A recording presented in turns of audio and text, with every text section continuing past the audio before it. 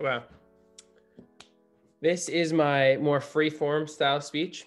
So I'm going to be going over my top 13 Netflix shows that I just really love. And these are the ones that I fully made it all the way through. So yeah, these are the ones that I really like. And then I just put them into an order. So hope you enjoy. So first off, we have the Santa Clarita Diet. I can put my face cam over here. This one was sort of weird. It was about zombies. She becomes a zombie, but it's also a comedy show. So it has great moments. It kind of has some gross moments, which can be kind of yuck. But overall, the main two leads are super good. So overall, that's a pretty good one. I'd say it's like mid-tier. I wouldn't say you have to watch it, but if you watch it, you'll enjoy it. So I liked it. The next one we have is End of the Effing World. So this one for me is a bit of a step up, like a decent bit of a step up. This is kind of similar in the fact that it has comedy within it, but it also has some gross moments. It's very dry, like witty, like kind of British humor. But I don't know, I really liked it. So I think some people really like it and some people really not like it. So if you watch like the first episode and you really enjoy it, I'm sure you'll enjoy the rest. Again, the main two are pretty good. I think maybe even less good than last one, but overall the story is more compelling. So yeah, I don't know. I like this one a little bit better.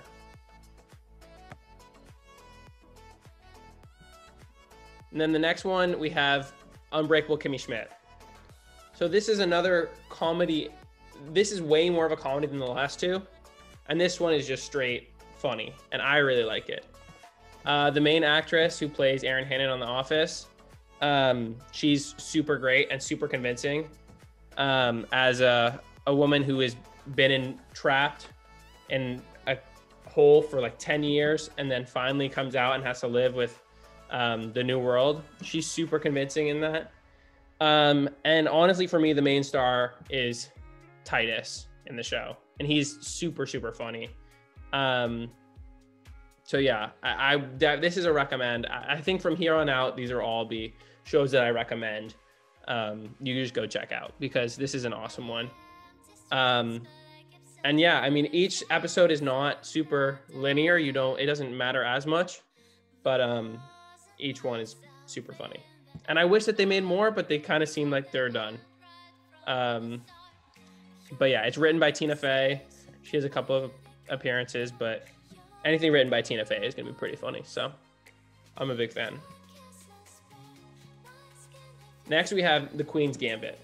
So the other ones have been comedies, and this one is not a comedy. It's a show about chess. And yeah, I don't know. I am always a huge chess fan. So this was kind of the right show for me. There's a lot about when the strongest parts were when it was surrounding chess. And then the weaker parts for me, when it was discussing like her alcohol addiction and just the stuff that she did outside the tournaments, which is important, but I don't know, that is less engaging for me, at least, than the actual chess part. So I think the main actress was super good. I liked her a lot. She was pretty quiet, so it wasn't like a super memorable role, but it's just a good show. So I'd recommend this one as well. And then we have Big Mouth. The other, maybe not Kimmy Schmidt, but the other three have all been sort of adult shows. This is more of a teenage humor show, and I love it, honestly. A lot of my friends don't really like it. They think it's just too crude. But when it first came out, it was one of my favorite shows. Nick Kroll is super funny in it. And honestly, the best characters aren't even on this poster. The hormone monsters they honestly steal the show. Jordan Peele does an amazing job. So that whole show to me is super funny. And I understand if people would say it gets old and it gets tiring and it's a lot of fart wiener jokes. I get that, but I'm always good for a fart or wiener joke, so I like that. Next, we have Black Mirror. So Black Mirror is, if you want a show to make you think, this is probably the best show that there is on Netflix, because this, besides maybe the last season was not so good, it consistently gives you episodes that you will think about and will make you think and be like, what the heck did I just watch? The whole thing about Black Mirror is that at the end of the episode, it'll just go black. And it's like a black mirror, so you can look onto yourself and be like, what the heck did I just watch? And look at yourself with your reaction like, geez, what the heck was that? So the writing is great. The stories are awesome and super creative. But for me, sometimes the darkness can just not make it something I always want to watch, because especially during COVID times, life is hard as it is. So it can be a downer sometimes. So if you want something to make you think or watch with friends, honestly, Black Mirror is awesome. But yeah, I don't know. There's other shows that will just make me want to watch it every single time. And Black Mirror is not really one of them. I kind of watched an episode and then I'm good for a little while, at least. The next one is Ozark. This is a pretty similar show, except it's honestly just a step up for me, because Jason Bateman is awesome in the show. He's super good. The woman from The Truman Show, the wife, is also in the show, and she's super good. She's good. And instead of, it is a darker show, and there's some violence. But overall, it's a show about family, which is I really love. So this is actually one of the ones that I didn't make it all the way through, just because I got interested in another show. But the episodes that I watched were super good. So I like this show. My brother's a big fan of the show. And this is one I would recommend. It can be a little bit hard to get into. But I don't know. The suspense is awesome. The mysteries are awesome. You really feel the danger that they're in. And you feel like you're along the ride with them. So I love the show. The next one is Sex Education. It's kind of a weird pattern here. There's either pretty dark shows or pretty light shows. This is a lighter show. Yeah, it's kind of all the way over to the light side. It's just it's kind of like Big Mouth. It's just silly. The main characters are super likable and probably a lot more likable than Big Mouth. This one, my mom watches sometimes, but she'd never watched the other one. So this is just for me, it's an awesome show. And I don't know, I love it. It kind of serves a similar purpose to Big Mouth, to make people feel more comfortable about their things that they just don't talk about as much. But this is a high schooler one, and the other one is a little bit younger. So you root for the characters. It's just a show that you can watch and just know you're going to have a good time watching. And it's made me feel more comfortable about stuff that I don't talk about as much. So next is we're nearing the end here. These are top tier shows for me. The Umbrella Academy. I love this show. I'm a big fan of superheroes. I love Marvel. I love DC. So a whole family of superheroes. It's awesome.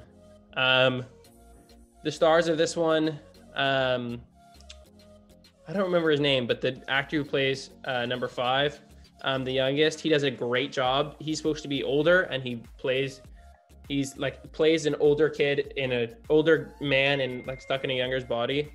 So he does an amazing job, and all the actors are just super likable. Klaus is also another one that stands out. The dynamics between the family is awesome. So I really like this show. And they do a good job leaving you in suspense, building up characters, and the shooting of cinematography of the whole show is just really awesome. So the special effects are also super good. So this is the top one for me. This is one, I think this is top 3. This one, 1, 2, 3, 5 actually. Okay, this is top 5. This is the 5th one on my list. I love this show, honestly. It stars one of the YouTubers that I've loved for a long time. Life According to Jimmy, Jimmy Tatro. And it's just another one of the sillier ones. It's a mockumentary of like a mystery of who drew spray painted like penises on like a car or something. I haven't watched it in a while, but I just remember loving the show. And it's one that me and my friends talked about all the time. So this is just it's a good mystery, honestly. It still is they do a good job of making it like a real mockumentary. So I love this show. And I would recommend to anyone who can get past the silliness of it just being who drew the penises on the side of like a car. So I love the show. So number 4 is You. And this is like a blend of a creepy show, but also a show that I will watch anytime, because the main actor who plays Joe on the show is just so charismatic, and it's weird that you root for him, and you root for him hard. Each season, there's 2 seasons of the show now. He's just amazing in it. Season 1 had good characters, and season 2 honestly stepped it up, like even another notch. Jenny Ortega is really good.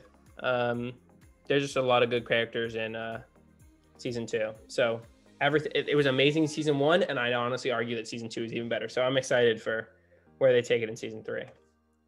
But yeah, it's a show about a man who, I don't actually know if I want to spoil it, but it's an awesome show. He's a bit of a creep, a bit maybe an understatement. But yeah, the way he goes about things and the way he makes you think about why the heck am I rooting for this guy, and how movies can just portray someone who from an outside perspective is an awful, awful person. But when it's their own perspective, you think, hey, he's not so bad of a guy. So this is a top show for me. And this is bringing us into the top 3, Cobra Kai. People love this show for a bunch of different reasons. Some people love it because they've watched all the Karate Kid movies and then they just like a follow-up, which is awesome. I've personally only watched the first Karate Kid movie, which I really liked when I was younger. I've never really gotten around to watching the second and third. But regardless of if you watch the first ones or not, if you kind of know the story, it honestly does a good job of telling you it. It's just a really cool and heartwarming and uplifting story from the villain's perspective of the Karate Kid. So it's from Johnny's perspective, and the acting can be a little bit cringy sometimes, but overall, I love it so much. The season came out not too long ago, the newest season. It was awesome. The fight scenes are really cool.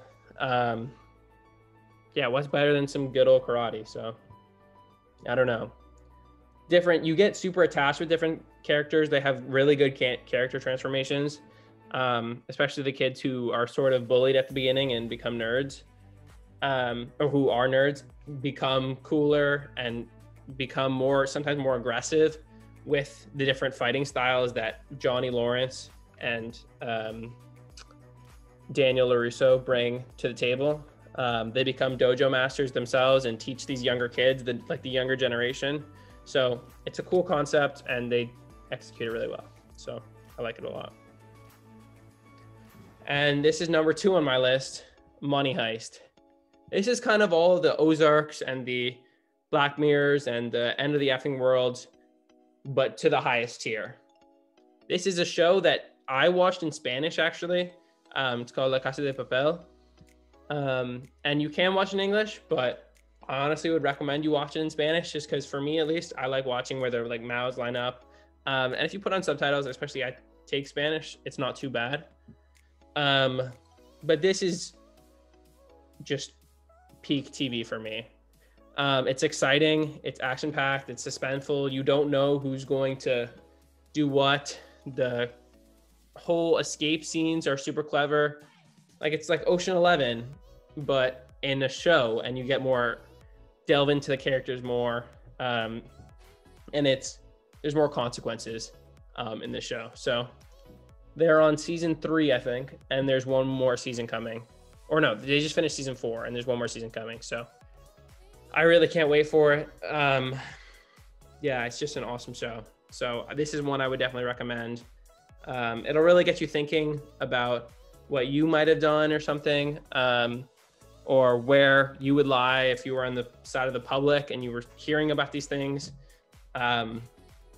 So it's a bunch of charismatic characters that you really grow a bond with. So they do an awesome job, and I love this show. So can't say it enough. And my number 1 show, a little drum roll, Stranger Things. If you've watched this show, it's really no surprise that this is one of a top show for anyone who making a Netflix tier list. The characters on this are just so amazing. And yes, it's about like other like worlds and dimensions and scary stuff. If you can get past the scariness of the Demogorgons and just like the monsters, there's so much friendship and unity and connection between the characters that you really grow to love each one. And I don't know, they do such an amazing job of making sure you care about these characters and understanding the bond. And the bond is super believable between these friends. And yeah, you care about them a lot. Every single actor is great. Millie Bobby Brown, Noah Schnapp. The other ones, I can't even remember the names, but there's Finn Wolfhard. They're awesome. And sometimes child actors can be a little rough.